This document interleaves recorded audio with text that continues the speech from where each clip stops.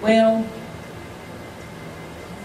what I do for a living for the last 30 years is I've been telling and writing horror stories for a living. So, and I get a lot of people who come up to me and go, "But you seem like such a nice lady." Yeah. And I go, "Well, you know, you don't know me that well." But what makes you want to tell these horrible stories, these scary stories? I said, "Well, let me tell you about something that happened to me when I was a child." I grew up in an old house.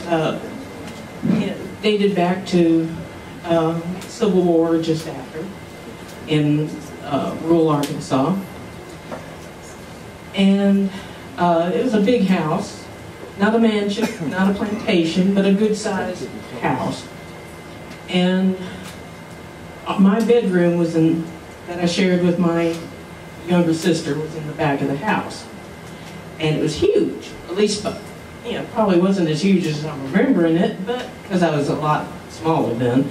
But it was a big room, and it had a weird closet that had two doors.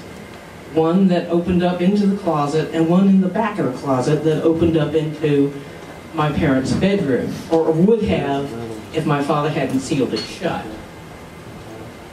So, and on either side of the closet were these weird, deep shelves that had, of various different sizes and depths, and all had little tags on them with that had been glued on to the shelves with faded handwriting that was from a different era, very florid and very cramped and very faded. And at that time I could not read. At least I couldn't read cursive. So there were just these weird things that I stuck my shoes and my toys in. These dove cots or whatever.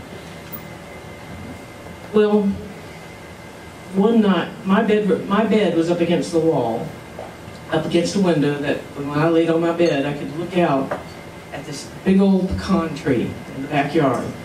And during the winter, when all the leaves came off, the leaves, the branches and the limbs would form weird images that I would put together like a little puzzle, like in the back of Childcraft, or Can You Spot All the Indians? And I was seeing all kinds of weird stuff in the trees because apparently I was creative.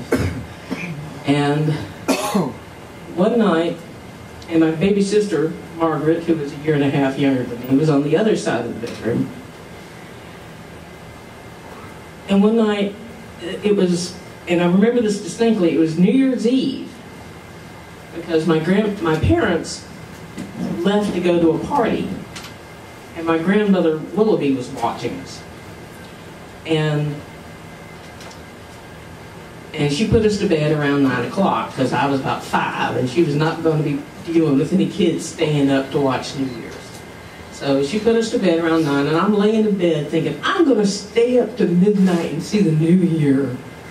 Because in some mind, I thought I would actually see it come trotting across the sky, like a baby or something, because you're a kid and you're stupid. And I'm laying in bed in the dark, looking out, staring up at the things in the trees.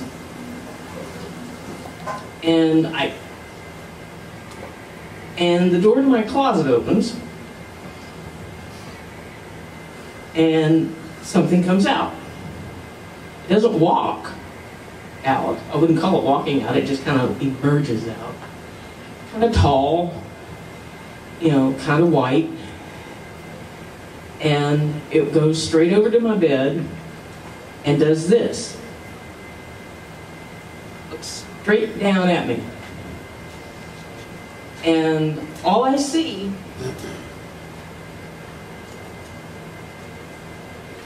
eyes. No mouth, no top of the head, just eyes. And it's all white except for the eyes. And it just looks down at me. And it gets up, and it turns around, and just kind of doesn't walk, but it goes back into the closet, and the door closes. And I lay there for a while, until my grandmother came in, and I said, "Did you just come in?" She goes, "No, honey, no, something, a monkey came out." Because in my mind, I thought I saw a monkey. I don't know why I thought I saw a monkey, just because. And she goes, "Oh no, honey, that was just the doctor." And I didn't know until about that time that the house that I lived in used to be a medical center. That the doctor, it was also the doctor's home. My bedroom used to be the TB clinic. And the doctor died in that house during the Spanish influenza, taking care of people in the house. So when people ask me, "Why do you write these weird stuff?" I said, well, I'll tell them that story and they go, "Okay." So now you know. Doctor's orders.